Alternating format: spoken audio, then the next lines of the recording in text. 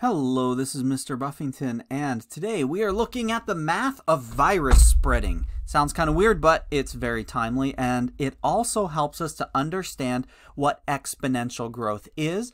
When we hear that phrase in the news or on social media or whatever, we can understand what does it mean when they say exponential growth. That's definitely a math phrase, so let's get into it. We are going to talk about exponential growth, and then we're going to talk about what we can do to have an exponential impact on the spreading of specifically the coronavirus, but in our case, a fictional virus that we've made up that spreads really fast. I want to show you a couple of graphs.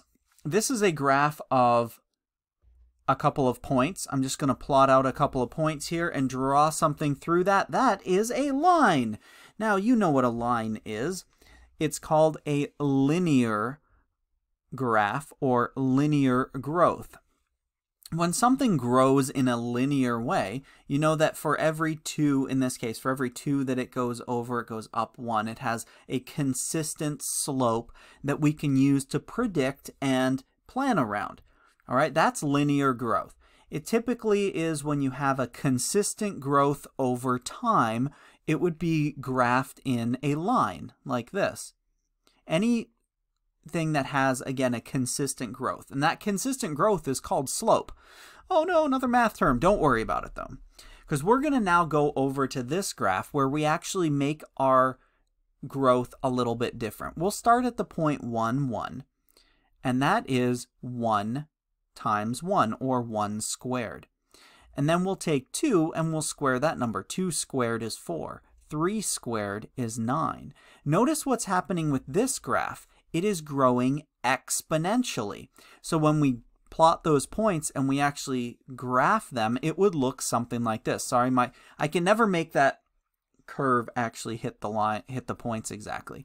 But it curves and starts going up. If you look at this graph, 4 squared is 16, 5 squared is 25. So that graph is going to be really high up in the air by the time we get even 2 more numbers over. And by the time we get to the end of that graph, 12, our vertical point is 144. That is exponential growth. It's growing at a very fast rate, and it's going up at a more and more steep incline. Exponential growth. When you hear that phrase, that's what it means. It means it's growing on a curve that is accelerating. This is how it happens as far as our current situation. So there's this guy in a green shirt, and he decides that he's not going to do social distancing or whatever. He meets up with some friends, and he just shakes hands with 2 people. Now, this fictional virus that I'm creating just spreads immediately to 2 people, so let's just go with it for the sake of making a math video. So he spreads it to 2 people, and then they each spread it to 2 people, and then they each spread it to 2 people, and apparently no one can keep their hands to themselves, and they spread it to 2 more people each. At each level, it's multiplying, and this is how it goes at an exponential rate. Now you might think, oh, but I'm multiplying, so it's not exponential. But let me graph this out and show you what it looks like on a graph. So here are the steps. At step number 1, it had 1 person. Step number 2 had 2 people. Step number 3 had 4. And this is on a graph what it would look like. 1 is 1, 2 is 2, 3 is 4, and whoops. Oh my goodness, that was all out of whack. But you can see the pattern there. 4 goes up to 8, and then step 5 is going to go up to 16. Step 6 up to 32. Right? It's doubling each step. That is not a linear growth. That is an exponential growth, right? It's doubling every single step. And when you graph it out, again, my blue line there isn't hitting all the points. But when you graph it out, you can see that it's that curve that then becomes steep, right? So now let's talk about what we can do, or containing the coronavirus. What's going on right now? They've asked us to do this social distancing where you then decide, you know what, I'm not going to go out and shake hands with those 2 people.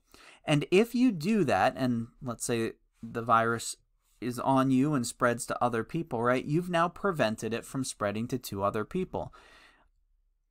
Let's say you're this guy and you say, you know what, I'm going to stay away. Maybe I have a cold or something. Then you can possibly prevent it from spreading to 6 other people. The challenge with this is that for all of us, we need to realize that we are this guy. Our impact, although it might start with just seeing 2 people or interacting with 2 people, can become exponential. So you need to remember that exponential growth multiplies. At every phase of the way, it multiplies. And that means your actions can help exponentially. Now that is empowering. So I invite all of you to go out and not go out. Enjoy the time that you have with your family. Enjoy the time that you have sitting on your couch watching some shows.